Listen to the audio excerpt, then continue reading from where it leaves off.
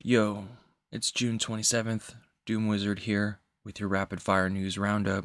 What's happening in the world? If you appreciate my no-nonsense, direct style reporting, please consider visiting the PayPal donation link below. Us creators really genuinely appreciate the support, even if it's 200 or 300 meat sauce miracles. I appreciate you.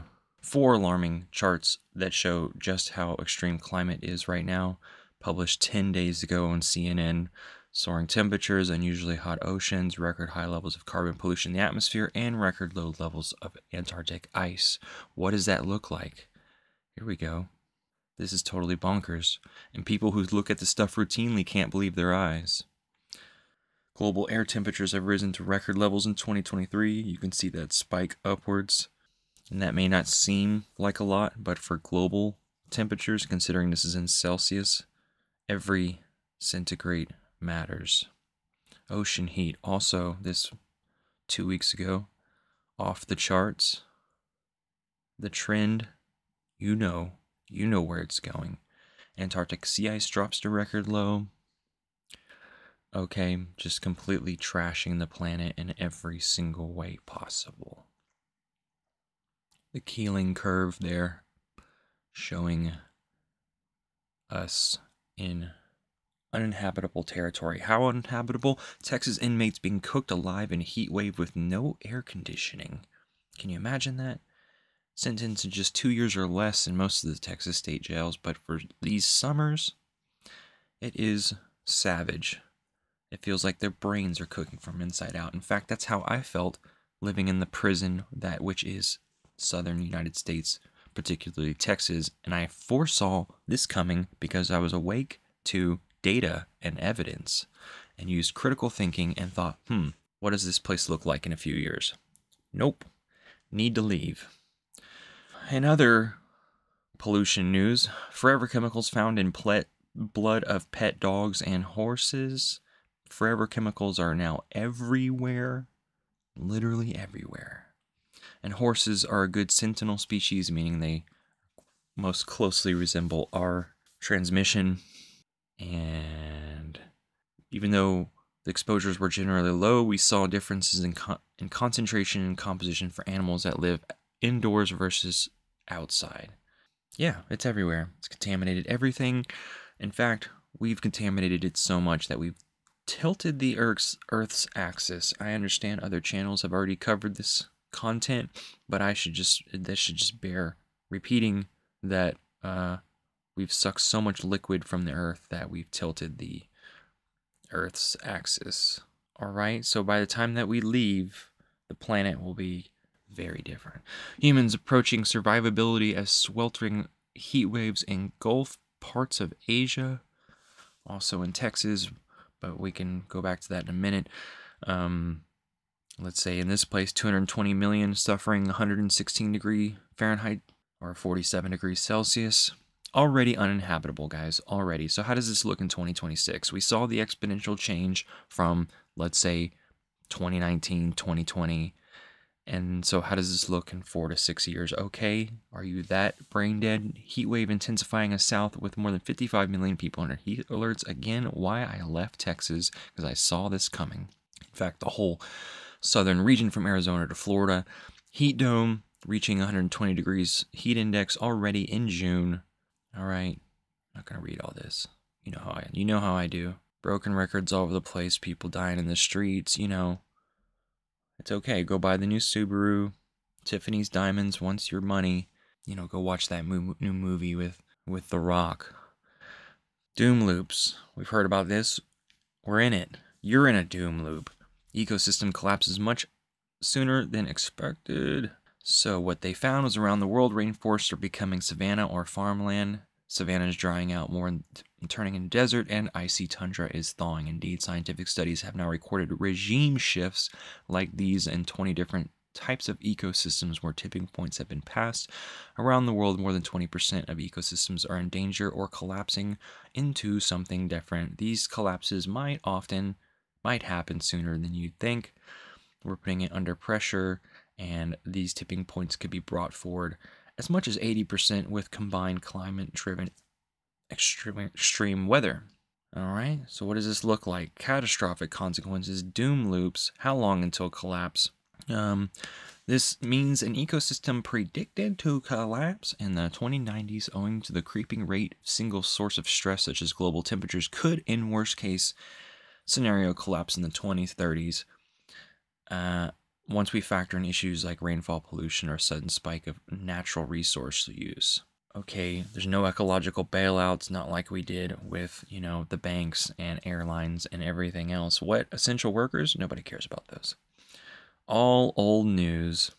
We failed COVID, so we fail everything else. Study finds a human impact on wildlife, even in protected areas. I already skimmed through this. Essentially, what you need to know is by 2030, if the 30 by 30 initiative to support initiatives supported by more than 100 countries is successful, hint, it won't be, 30% of our land and ocean ecosystems will be designed protected areas meant to safeguard biodiversity and help limit impacts of climate change. But what they found, comprising over multiple years of data, over 1,000 camera trap sites, is that species who were specialist species which occupy specific habitats only thrive when habitat fragmentation is low and are generally more susceptible to the negative impact of human activities like hunting and land use, which are able to live in more diverse habitats. So, generalist species such as the Tyra, a dog-sized omnivore in the weasel family that is home both under forest cover and in grasslands, only thrive near the edge of protected areas if human population density is low. So you have to think about the situation holistically. As more protected areas are created, we need to think carefully about the factors both within and outside the protected areas that influence biodiversity. For instance, if you build a new car dealership right next to a marshy wildland, maybe some of that pollution will drive some of the less adaptable species inwards, right? And thus driving out, it's all a concentration thing. Maybe you'll see more ducks walking around the streets, because I certainly have.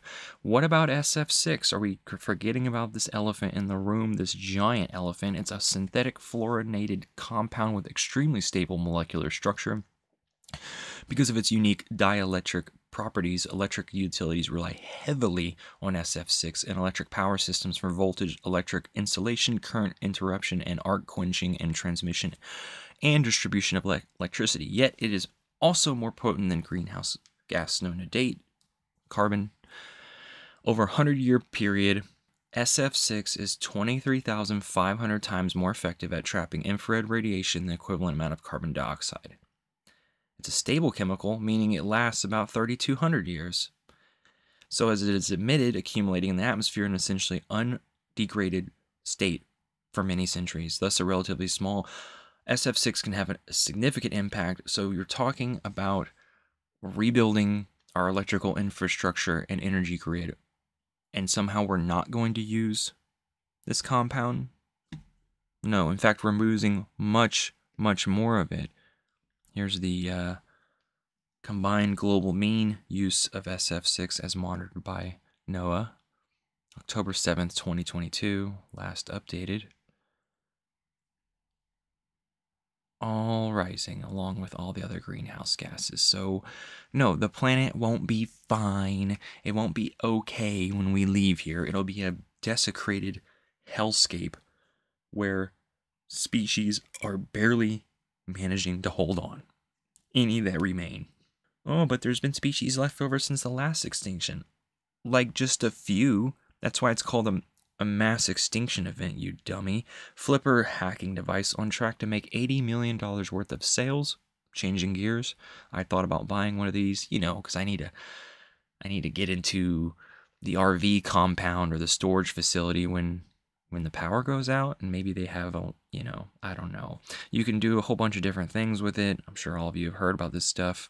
You can manipulate wireless devices, garage openers, RFID card systems, remote keyless systems, key fobs, entry to barriers, and you can program it. So you just walk up to a locker and you're in. All right, let's get into the meat and potatoes of today's meat sauce. What's happening in the world. But before I do, why Chinese students are taking graduation photos looking more dead than alive. This is a very resemblant to my generation, in which You know, we usually take these photos of happy-go-lucky graduates, but in fact in China, it's being more dead than alive because of the amount of job competition that they are up against, not to mention youth unemployment at reaching 20.8% in May. Tons of new job seekers. Look, all of them want the social media coordinator position. All of them want to program the UI interface for the new smartphone, and the government pushed this forward. So you finish your degree, the climate becomes completely broken, you only have a few years, what a ripoff. No thanks, I'd rather deliver pizza and talk with you fine doomers.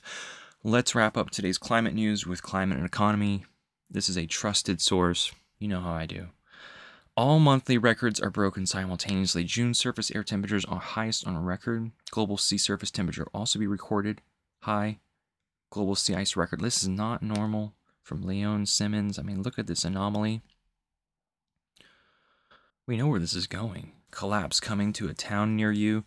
Sea ice levels are quite large, departure in our satellite records for this time of year. Canada is officially marking worst wildfire season on record. It's in fact damaged, burned 18 million acres, almost 19 million acres. It's their wildfire activity occurs from June to August, leaving more than half the peak season to come, okay? More area burned in Quebec in 25 days in the last 20 years. Okay, let that sink in. Montreal has worst air quality in any major city as wildfires rage. Tornadoes killed 3. Texas could be as hot as the Sahara. In fact, it broke daily high temperature record for 8th straight day on June 25th. And I think in Florida, yeah, here we go. Florida sheriff asked criminals to postpone crimes. Folks, due to extreme heat, we're asking anyone thinking of conducting criminal activity to hold off.